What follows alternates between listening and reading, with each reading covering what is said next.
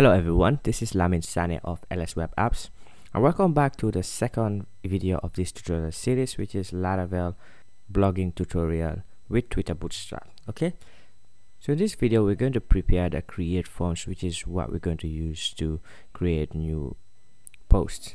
Okay, so first thing we need to do is prepare our routes for the posts. Okay, so let's open up the routes from file, which is located in app http routes.php. So inside the group here, which has the middleware of web, we're going to create one route, resource route there. So we say route : resource, and it's going to be post, and it's going to be associated with the post controller. So we say post controller. We haven't created the controller yet, but we're going to do so in a moment. Okay, and the reason we put it inside the web middleware is so that it has such things as CSRF protection. That's just some protection that Laravel adds to your form so that you can't be easily hacked. Okay, so next what we're going to do is create the controller. Now let's go to our terminal. I'll just clear this here. So we're going to say PHP artisan make controller, and the controller name is going to be post controller plural, and we're going to specify that it's a resource. So we say dash resource, so that it has all the methods of a resource controller. Press enter. Our controller has successfully been created. Let's go and see what's inside it. So we go to http controller post controller, and as you can see, it has created a post controller, and it has all these resource methods here. Okay, so next what we're going to do is let's create our layout file.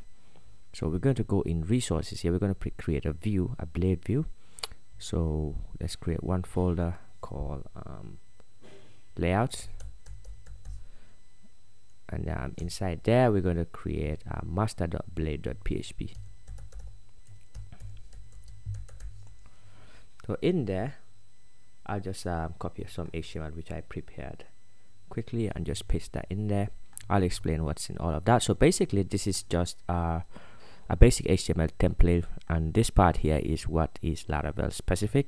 So I am linking to the Twitter Bootstrap CDN, CSS, and the JavaScript as well, since we're going to be using Twitter Bootstrap to theme the posts and the forms as well.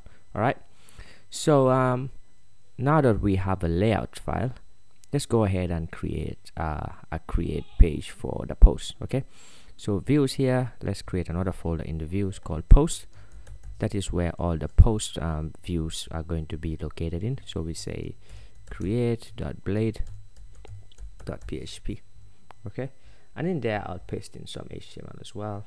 So I've copied this and I paste it. So what I've done is I've extended the master view that we have created initially, which is this one, and I'm creating a section which the master view defines, which is this content section here. So inside there we're going to have h2 which just says create post. So I'll just make this capital, and I'm opening a form which submits to the post.store route. So let me just show you quickly all the routes that we have in our application. So I'll say PHP artisan route list. Okay, so all these routes have been created when we define the post resource as shown here. I'll show you quickly. So this line here is what makes all these routes available for us. Okay, so we are going to submit our create form to the post.create route. So we use the name of the route, and then we have one form group which is a label for the title property of the post, and we have another label and text area for the body property of the post. Right, so these correspond to these table columns that we have created here, title and body. And since when we are creating, we don't need to specify an ID, they'll be created automatically, and the timestamps as well will be created automatically. Alright, so back to our create.blade.php. We have a form token here, which is some token that is put in by Laravel so that your forms are protected when they're submitted. And we have another submit button here, which will just become a regular button that you can submit your form.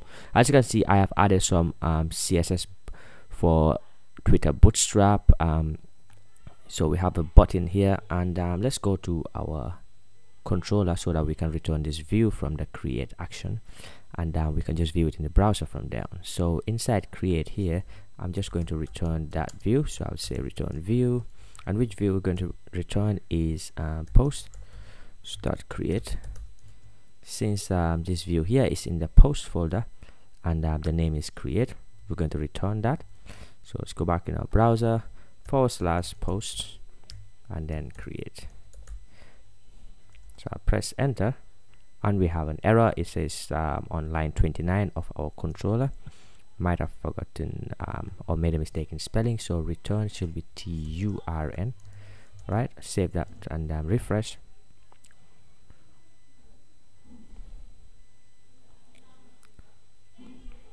And it seems we have an error in our storage here.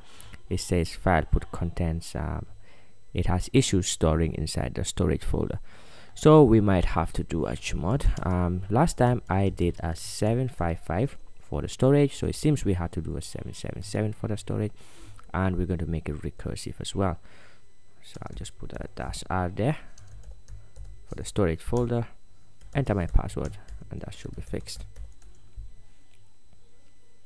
Okay, so back here, and I refresh, it says HTML entities expects parameter 1 to be a string array given.